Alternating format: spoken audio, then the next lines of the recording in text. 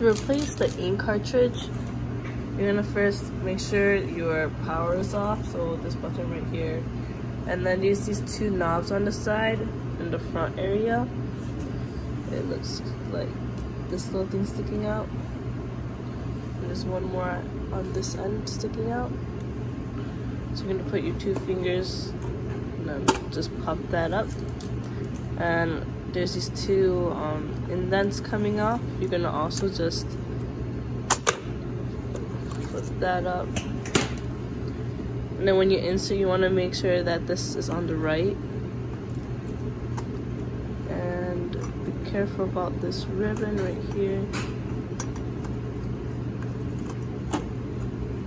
Make sure that it's over tight, and then once you hear it click, you're gonna tighten this to the right so that it's tight up against that area. And then you close it and turn back the power on, and you should be all good. This will turn green eventually.